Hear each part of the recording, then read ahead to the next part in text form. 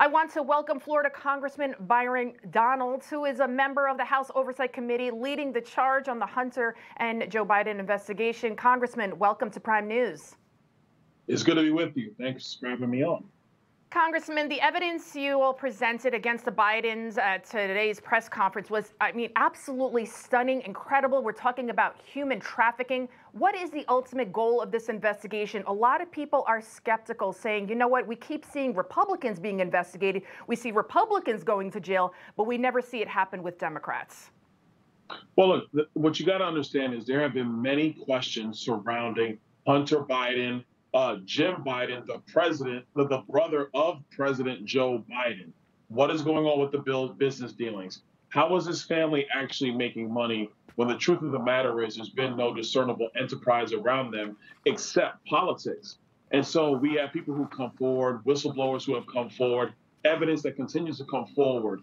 And unlike the Democrats who pick a target and say, we want to do this thing, and then scour the earth looking for any particular data points to fill that narrative, House Republicans are committed to following the evidence and letting the evidence guide us to the conclusions that they're going to take us. Now, personally, I do think that there is a scheme going around where they've taken Joe Biden's influence and have peddled that across the globe.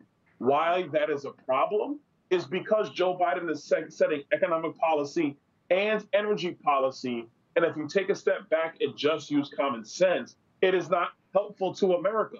So if he's setting policy not helpful to America, what are the reasons for that? And when you start to dig into the business dealings and some of these other issues around Hunter Biden and Jim Biden, they lead back to Joe Biden. Congressman, maybe this is like a self-answered question, but can you name one single thing that Joe Biden has done good for this country? Because I know I can't. No, I wish I could. And this is the first president I've even in my lifetime where you can't point to one thing that has gone well. That's been the frustrating thing for so many Americans. But at the end of the day, what House Republicans want to do is make a case through evidence, not hearsay, not through opinion and narrative built by the mainstream media, but through actual evidence of what is happening here. One of the most shocking things we learned presented today during the press conference was regarding human trafficking. Let's take a listen. One SAR generated by an American bank to the Treasury Department connects Hunter Biden and his business associates to international human trafficking, among other illegal activities. The SAR showed that Hunter Biden was conducting business with suspected human traffickers. The money gained through influence peddling was funneled to a suspected criminal enterprise. Again, one link to human trafficking. What more can you tell us about this? Does this have to do with China? We are talking about human beings being sold for profit and sex. Well, specifically in this suspicious activity report, there is a money trail from Hunter Biden and one of his firms to an organization that does have women who are being trafficked sexually in the United States. And this is awful to know and to see these developments. One thing I want to explain to the American people, a suspicious activity report from a bank is actually very hard to get in anybody's normal life. In most people's lives, you may get one, maybe one. Hunter Biden is tied to 150.